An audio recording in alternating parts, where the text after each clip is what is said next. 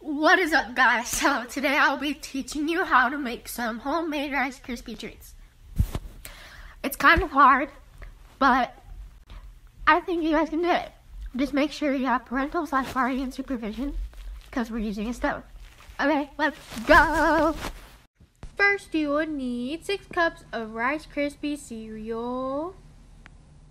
Next, you will need 10 ounces of mini marshmallows, half a teaspoon of vanilla extract, half a teaspoon of salt, and a 1/4 cup of butter.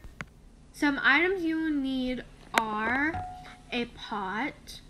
You also need something to stir with and a stove top. First, you'll need to turn on your stove to low heat to heat up the pan. You want to take your 1/4 cup of butter and you want to plop it into the pot to melt. Once your butter is almost completely melted, you want to take your bag of marshmallows and dump all the marshmallows into the pot. Throw your trash away. Make sure you are constantly stirring. Also, make sure you melt the marshmallows on low heat. Make sure to keep on stirring.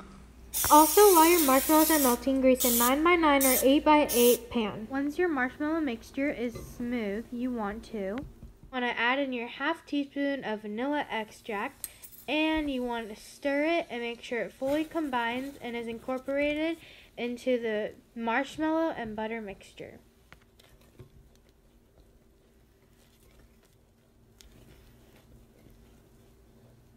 Then want to take your pot off the burner and turn it off the stove. After you take it off the heat, you want to add in all your Rice Krispie cereal, and you want to make sure not to spill it because I definitely spilled it. And then you also want to add in your half teaspoon of sea salt. Incorporate all these ingredients until they are all fully combined. Once all of your ingredients are combined, you want to quickly pour it into your greased pan like so. This part gets a little messy. You want to grease your hands and then you want to gently press on the Rice Krispie mixture so it's flat on the top and nice and easy to wrap. It should look something like this after you finish pressing. Now you want to cover the whole thing with plastic wrap.